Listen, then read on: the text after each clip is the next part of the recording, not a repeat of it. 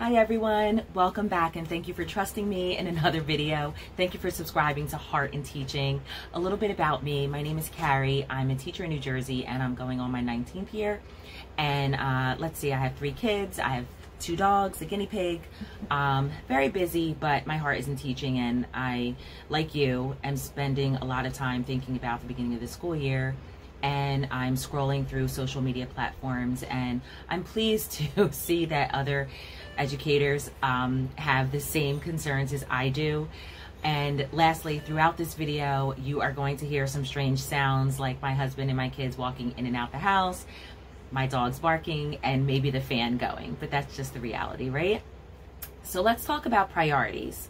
Priorities for this video are due to some of the same concerns that we all have, and technology throughout this. And I'm not an expert at all, so you're going to hear things in this video and you're gonna be like, what? You don't know? She's not talking the right thing. I'm going to share what works for me, and as a result, over the summer, I've had parents compliment and the students were super excited. So I'm just sharing some practical tips that worked in my little virtual classroom environment. So back to priorities. HDMI adapter is what I use to help me with my computer and the second screen. I'm going to show you that in a little bit. And the use of 2 screens is essential, sometimes even 3 screens, and your cell phone, just to test things out.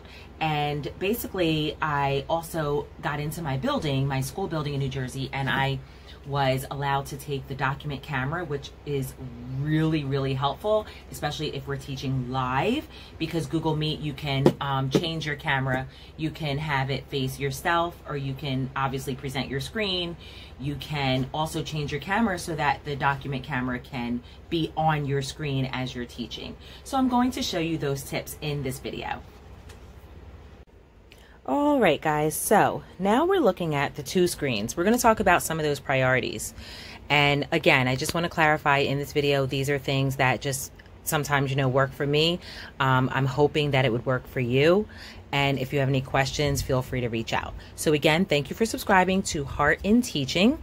I have some priorities ready to go. First thing is the 2 screens.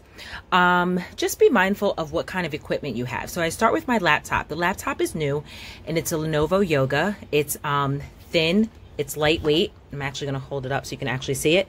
Less than 3 pounds. And I wanted it just so that I can walk around school with it, taking attendance and whatnot, and not have to go through a hard time.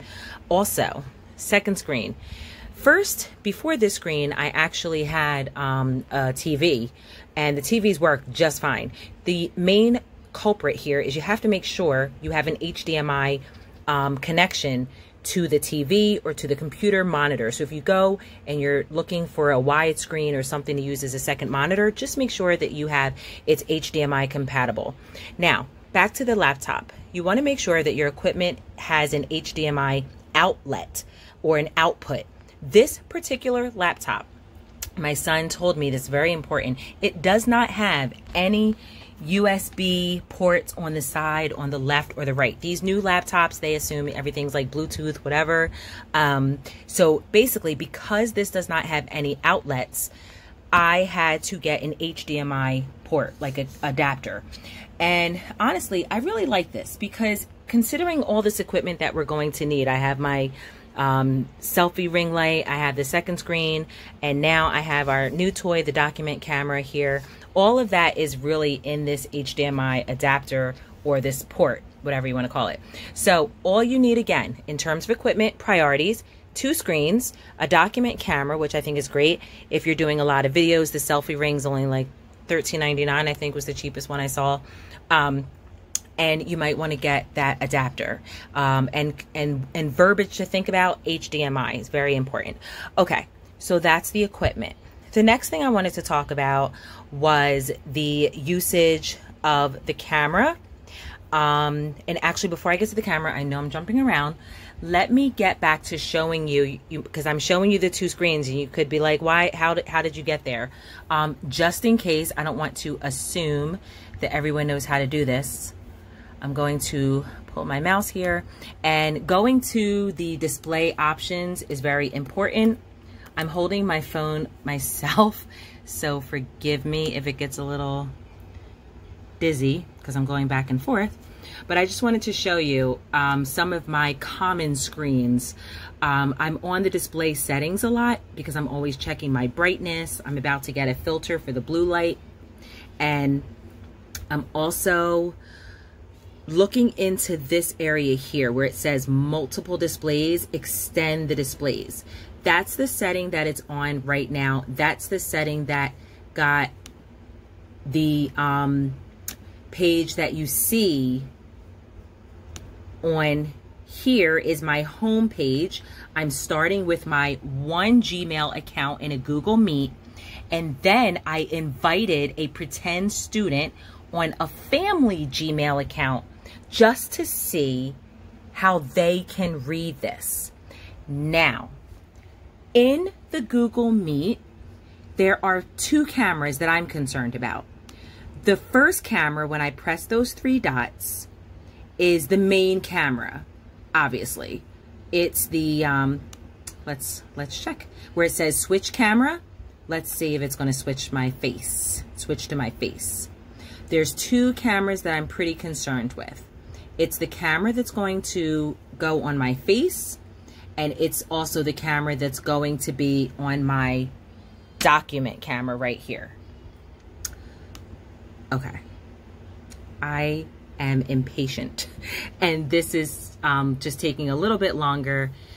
I don't know if it's because I have the two screens or not, but basically you can switch. Okay, boom, there it goes. So I press switch camera, so now they can see my face when I'm teaching, and then if I press switch camera again,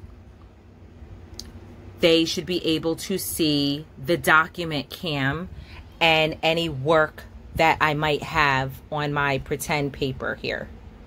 So I know that it's taking a little time, but I'm actually curious to make sure that this, to see if this really works. Yep. Okay, so there it goes. So it's going to switch back over, and it's going to show me what my document reader is looking at. Now you might say, oh, this looks upside down. But in the Google Meet right now, what I'm finding is, okay, so I'm gonna go over to my second screen, and it says join now. Again, I do not want to assume. So just making sure you know, if you go up to the tab and you drag it to your original computer, that's how you move the screens. Okay? So I'm dragging it back to my second screen. Okay? So just touching the tab and dragging it will allow you to take that second screen to the original and the other screen. Okay? All right. So now I'm the pretend student, and I'm going to click join now. I want to see how the student sees the document camera. Okay? And again, this second monitor, it might take time. It's also notifying me that the other student joined on the original. But I want to see how. Okay, so now we can see how the student can look at the work that I'm displaying under my document camera. Okay, so I'm just adjusting the arm of the document camera right now and getting used to it. But you can see that when the student sees the work under the document camera, it is right side up. They can see it, it's not backwards.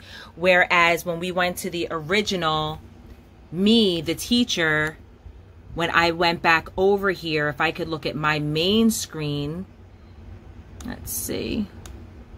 In my main screen, it's showing the work was kind of like flipped or mirrored. Now, there is a way that you can go and adjust the mirror, someone said, during one of our social media platform discussions today. I did not get that far to flip the mirror, but I just wanted you, okay, I was just kind of playing around with this, and I don't want to mess it up. So I'm going to just hold off on that.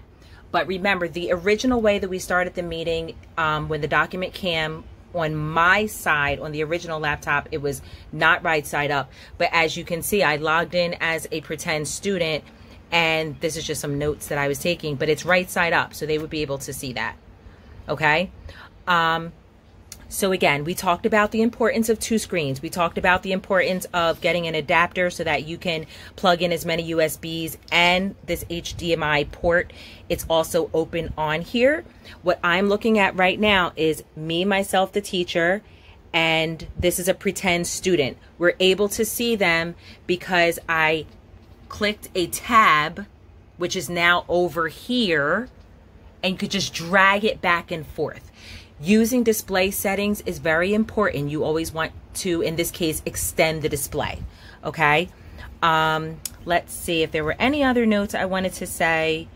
You can also, give any feedback in the chat features. All of those features are exactly the same. But today's video was just to show you some of the equipment that I thought was helpful. The use of the document cam. I think that's pretty cool. So that's just some of those priorities, and I hope I was able to help you. Again, thank you for subscribing to Heart in Teaching. As I learn new things, I will be sure to post them on my channel. Thanks, guys, and good luck.